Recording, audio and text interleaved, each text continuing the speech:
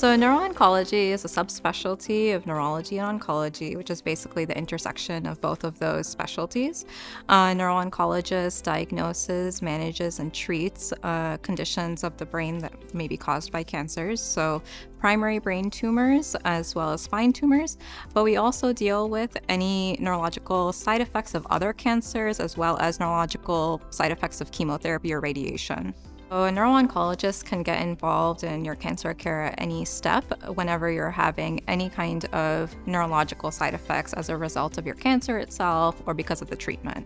So we often see patients when they're initially diagnosed because they either presented with seizures or headache or other neurological symptoms, or sometimes during the course of their disease because of the chemotherapy agents that they're using, they may develop things like neuropathy, which is numbness and tingling in the arms or legs, or headache or migraine, seizures. So all of these things we can see later in the course as well. And we're always happy to get involved at any point.